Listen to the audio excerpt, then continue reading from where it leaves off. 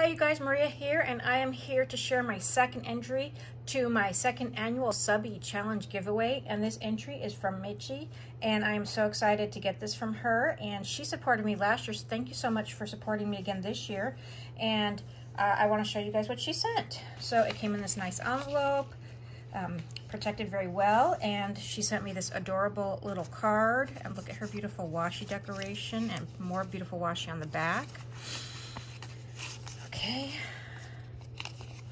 and it's on this beautiful poo paper because I've seen it because this is my third time recording.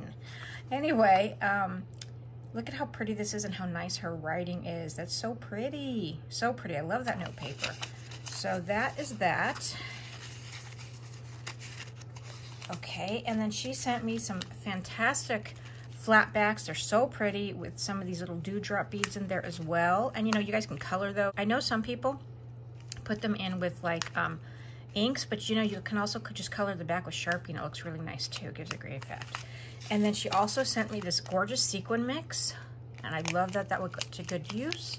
And I will reuse these bags as well because these are beautiful. Thank you so much. Okay, and then she sent me these flowers. So the challenge is to send either 4 bows, 4 flowers, or 4 rosettes, and you don't have to make them extra fancy. They can just be super simple, and I will love that. Or they can be fancy, and I will love that. And you get an entry for each 4 you send in, and she sent me these in this gorgeous cellophane bag that is pink iridescent.